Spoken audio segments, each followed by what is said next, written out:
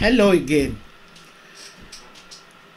Today, in the Sankofa Pan-African series, we'll be looking at the Land of Punt, another area of Africa with which Egypt had relations during the period of Egyptian history known as the New Empire. So please, let's take a moment for you to subscribe if you've not yet done so.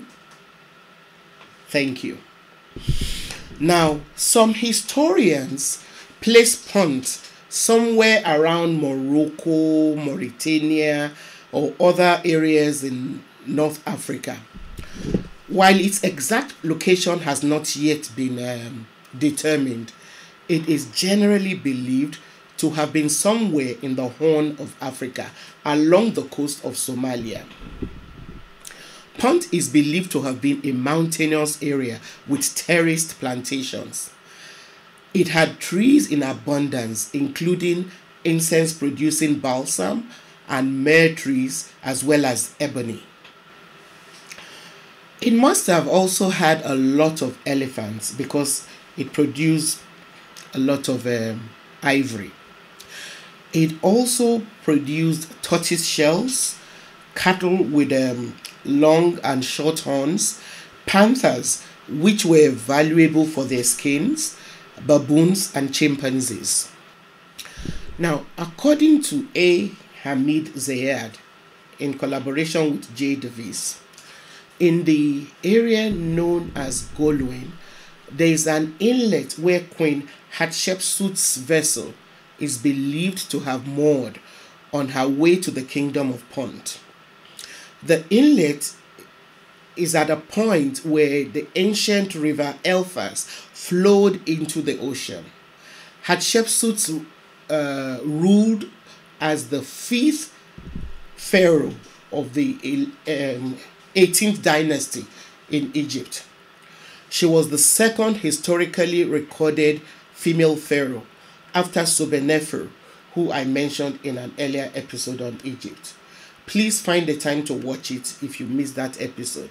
I hope to return to these remarkable ancient African women in later episodes. This reference to the Egyptian queen's ship heading towards Punt is important as we try and trace the role of African kingdoms and empires in world civilizations. So, evidence of Queen Hatshepsut's ship mooring in the Land of Punt is another signal which points to the relationship between Egyptians and their southern neighbors.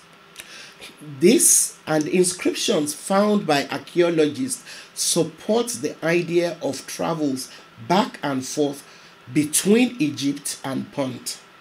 It is believed that Egyptian vessels sailed to Punt in search of precious incense and many other products that I listed earlier. Hamid Zayed proposes that Egypt's relationship with Punt suggests that her interaction with the rest of Africa could not have been a one-way flow in which Egyptian culture was spread to civilize other communities.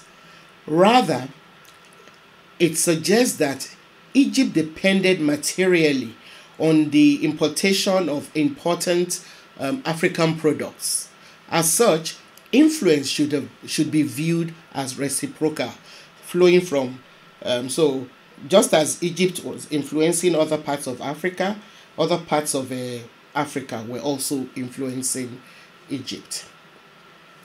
Thank you very much for being a part of this series. Don't forget to subscribe if you've not yet done so. Please feel free to share and like our videos. Thank you.